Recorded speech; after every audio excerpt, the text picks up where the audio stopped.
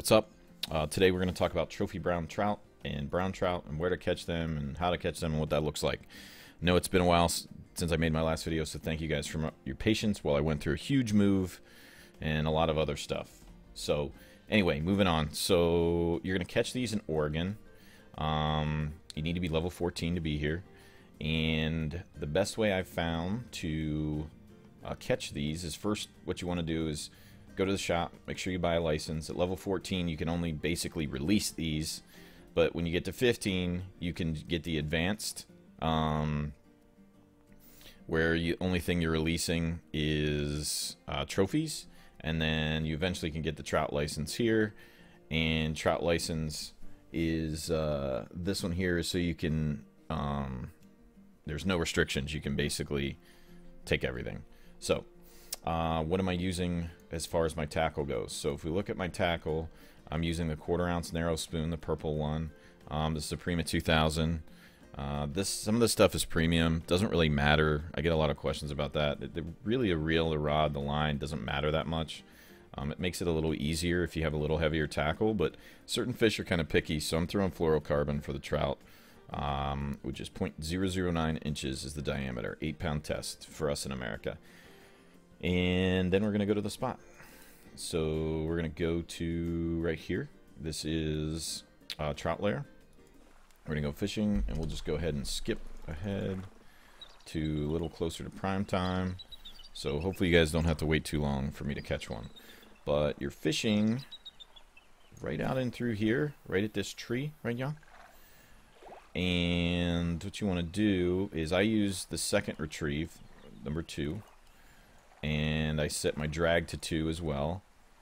And you can see there that I kind of fell in a hole right off the bat. That's really where you want to fish. I tend to get most of my strikes between like 150 and 110. Right near the bottom, I'm just using lift and drop. And I probably get a trophy 1 out of every 15 fish, maybe 1 out of every 10, somewhere between there. So it's going to take a long time to level. It's pretty grindy at this level. So what you can do when you get to like 80 is basically reel in, and you want to avoid that moss patch because you're going to get hung up.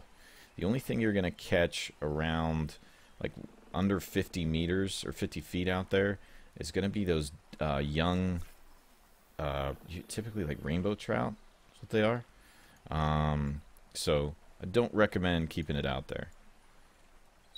Just skip your bait in once you get to like somewhere around 80 to 70 meters.